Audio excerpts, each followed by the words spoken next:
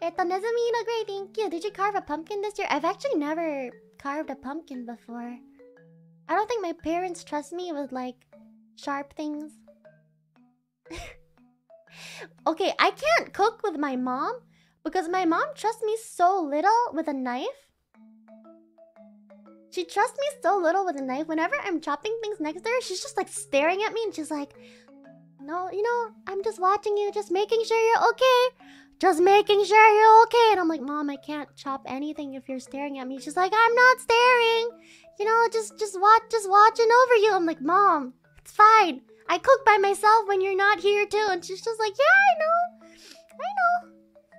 So it's really, and then I'm like, you know what? You just do it. Whatever. To be fair, I am kind of clumsy.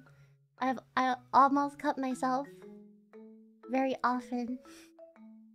Okay, there's one time my mom literally dropped the knife onto my foot. She has no right. I was fine and everything. Like it didn't actually hurt me, but she dropped the knife onto my foot. And I screamed so loud.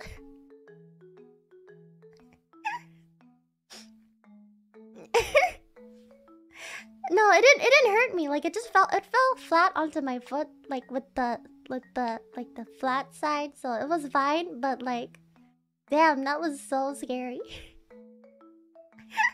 And she was like, "Oh, it was just an accident. It's fine." I was like, "No, Mom, you almost chopped my foot off." But then I tried to chop like an onion in half and she's like, "Oh my god, I need to make sure you don't kill yourself." Like, Mom, that doesn't make sense. I need to stop talking. I keep going off on tangents.